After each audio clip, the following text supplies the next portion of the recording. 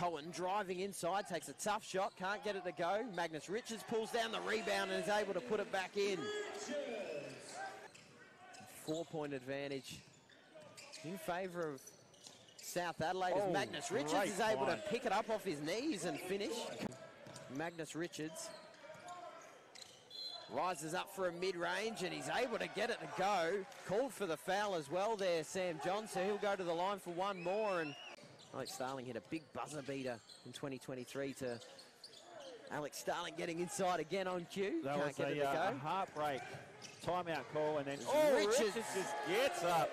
Playing with confidence, the Lions, not looking to use the full 24 by any means. Jeremy Smith driving inside, trying to finish athletically, and does there over Richards. Very much a contender for Footlocker player of the game. Jenkins off the catch.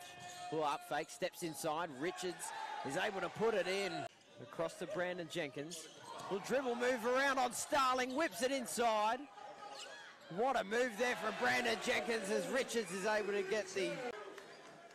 This is absolute desperation basketball at its best, and Jenkins passes it into Richards, who's able to finish at the bucket and get fouled. He'll go to the line for one more.